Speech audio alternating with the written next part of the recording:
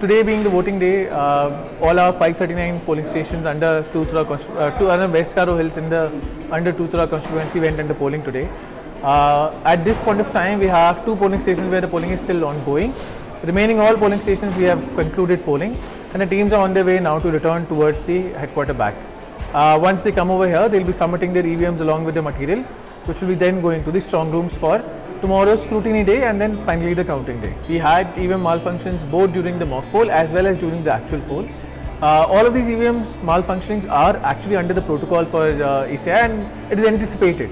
As just though standalone units, they are still machines, and for that we always keep reserve machineries with the sector officers and the zonal magistrates for them to go and ensure replacement of these machines whenever any of the machines malfunctions.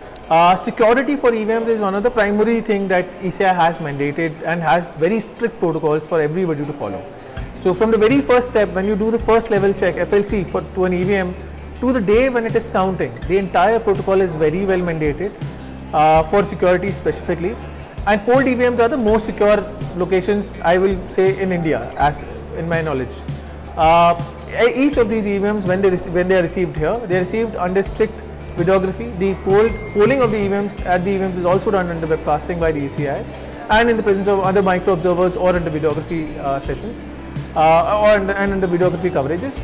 Once they reach here, they will be taken to the respective strong rooms. The strong rooms will then be sealed in lock and key and then sealed further. The first round is put up by the CAPF, where a complete platoon of CAPF will be manning the entire strong room till the period of counting. The second ring is made by the state arm branch.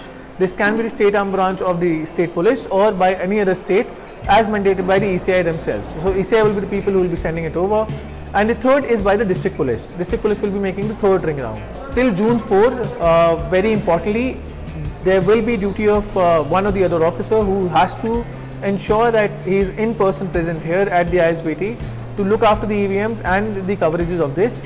The security will be there till June 4th, no matter what.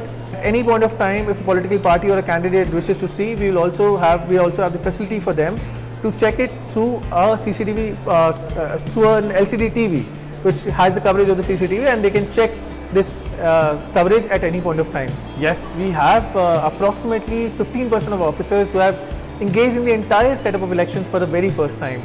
This will be their very first experiences, and their enthusiasm has been another level. And there were some officers which we had kept in reserve forces, and they were the ones who wanted to actually go out and get the polls conducted or polls done. And again, these are the people that really put the flag high for the government in this election periods. And I'm very happy to have them over with us.